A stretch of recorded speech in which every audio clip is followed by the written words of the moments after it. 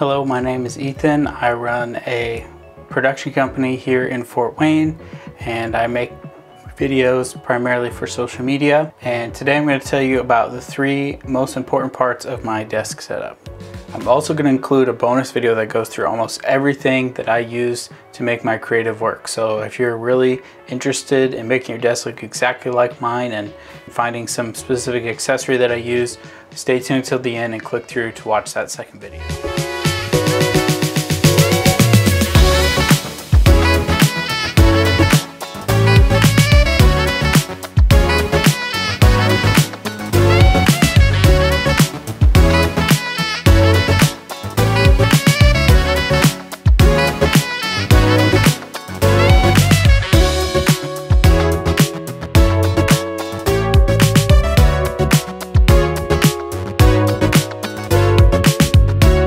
There are 3 super important things that I consider when I first started coming up with this desk many years ago, and I've been kind of heightening and changing things over the last year or so as I've honed in on this perfect setup as I would like to describe it.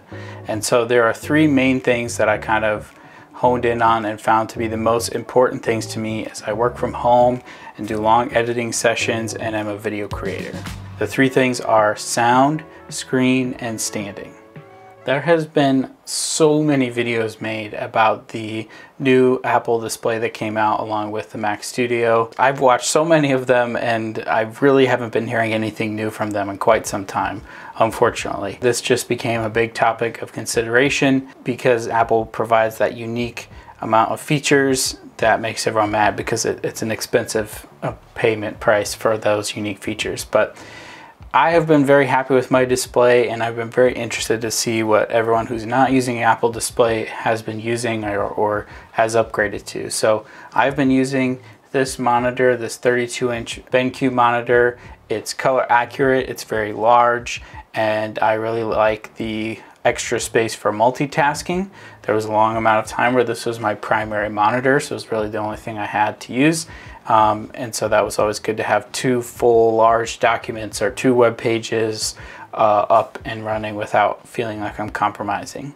So I figured if I was going to have one BenQ monitor and I wanted a second one, I should go ahead and get another BenQ monitor. So I ended up getting the 27-inch because I wanted to have a quick Visa release on this so that I could take this with me on set. And I figured, wow, if I like this display, imagine how great it would be if I brought it with me on set for a client monitor or for myself to check playback. I also use it on set as a multi-view monitor for the Ada Mini.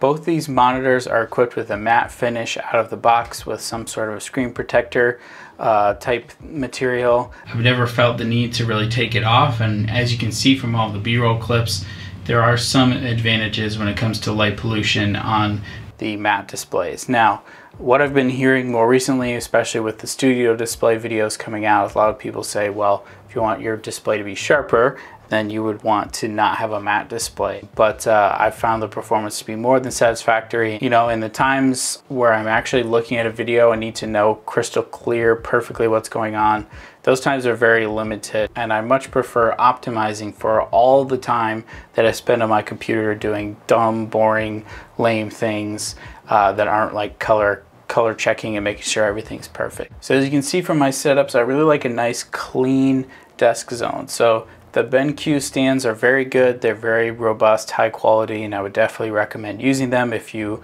need a stand. But I prefer my Visa arm so that I can have all of this space for all of my things.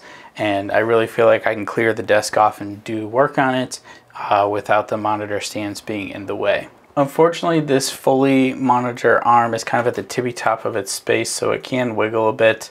And this is actually a cheap monitor arm from Amazon, so it's not the wiggling champ either. However, I find that with daily use, these monitors don't shake all that much, and a lot of my shake I think is generated from how high I keep my desk when I'm standing and sitting. So that's just part of the way things are.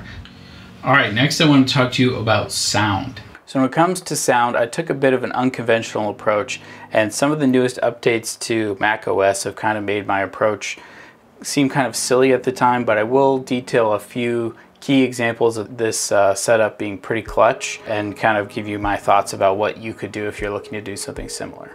So I think when I first started thinking about upgrading the sound for my setup, I wanted to get 2 HomePod regulars, HomePod biggies, and use them as a stereo pair. That's kind of what I imagined in my head. That's what I wanted. I wanted the smarts, I wanted the great sound quality, I wanted the microphones, everything. Now, unfortunately, a wire connection would really be what I needed. So as I was kind of considering that as my next option, there's actually a deal that came across one of the deal websites I checked called meh.com for these 2 Libertone 2 Zip speakers. And this was a company I knew the sound quality was there, and I also noticed that they were AirPlay 2, which means when you swipe down on your Apple device, these speakers just always are there ready to be played to, kind of like a HomePod, but in this instance they don't have the microphone and in Siri that can be used like the HomePod. So when that deal I saw from Mac came across my desk, I figured I better cut my losses, save a couple dollars, and choose the option that had a little bit more flexibility as well as dual inputs. So I bought 2 of those speakers at 50% off retail price, and I use them now as my speakers for my studio space. So I really like them, they're really loud, and I use a 3.5mm splitter that takes the left and right channel and pipes it into 2 different speakers. So I actually do get stereo sound with these smart speakers plugged in all the time, weird setup that I've created. What I'd like to be able to do, and what changed with one of the more recent Apple Mac OS updates, was that you can now use your Mac as a destination for playback of a podcast or a video. So now, instead of needing smart speakers with AirPlay 2, I could literally have any dumb speakers plugged into my Mac. As long as it's on and on the Wi-Fi, I could then AirPlay what's on my phone or my iPad to my Mac and have that great sound anywhere in my home. So I don't really need the speakers anymore, but one of the reasons I got them was because I knew they were battery powered AirPlay 2 speakers. So if I do ever replace these speakers, I can just plug in something else and move these to any room in my house and add AirPlay 2 support into those different rooms. One of the things that I wanted from my HomePods was a really loud, bassy, exciting, room-filling sound. And these speakers absolutely do deliver on that. They're absolutely quite loud and they sound really great. I am just a man who likes to listen to music and has mastered audio in a professional setting in the past, so I have some experience, but I'm by no means a sound designer or anything like that. However, if I'm making an edit and it's supposed to be exciting and fun and thrilling, I can turn up the audio and really enjoy that as I'm editing it. And then if I can enjoy it while I'm editing it, then it's probably actually pretty good. So that was one of the reasons I wanted some big, boomy, nice speakers, and these absolutely deliver on that. If you AirPlay a YouTube video to your Mac and you have 2 displays or 1 display, it will take 1 display to be the video itself and then the other display will be blank. I think that is a very silly idea. I don't understand why Mac OS blacks out your other display. It's more than capable of handling running Mac OS and receiving that AirPlay signal, but unfortunately that's what they've decided to do. So what do we do about that? Well, if I AirPlay directly to the speaker, then the video stays on my iPad or my phone, and that I don't have to deal with that problem. So I do use that AirPlay 2 functionality in that way every once in a while. Now, even though the Libertone connection that I have is a wired auxiliary connection, there is always going to be some delay there. That's why I still have a pair of headphones that I use to make sure that I'm getting good audio when it comes to a professional sense. These Sony headphones that I use are super standard and very normal headphones you'll find throughout the video production, podcasting, radio environments. However, I do highly recommend these deep pads that I use. They make them way more comfortable and offer a little bit of sound isolation, which can be nice when, you know, I plug in my AC units and fans and things like that. It helps get rid of a lot of that ambient sound, and it's not sound isolating, but it does add some more sound isolation, if you will. Another cool thing about the sound on my computer is that I use a Stream Deck toggle switch to toggle between my headphones and my speakers. This has always been a long-running annoyance for me, whether I had to plug in audio cables or using USB interfaces. I always found it tedious to switch between the two. So what I do is I have a shortcut here That's 2 keyboard shortcuts, and then it uses the toggle function. So if you press it once, it presses one shortcut, press it again and press the other shortcut. But I use a program called Audio Switcher. This program goes through your devices and picks out which ones you want to use, and I have set my primary and secondary device, and so it switches between my headphones and the speakers. I would die without this plugin. It makes my life so much easier. It's one of those things that you just save 6 seconds every day, and it just makes you so much happier. So I highly recommend the program Audio Switcher if you do use a lot of audio sources. And then if you're super into it, you can set up the keyboard shortcuts and maybe use a Stream Deck button like I do.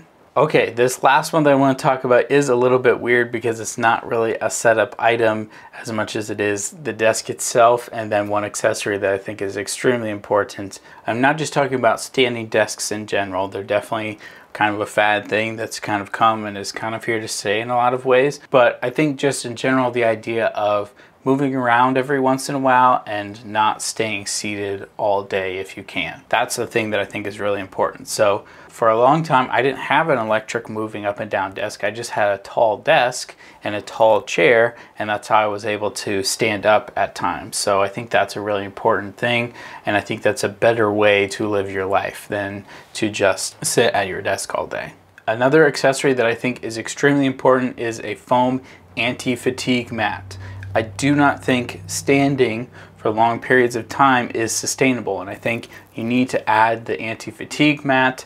You can get one from a kitchen or one that's custom designed for office use like mine.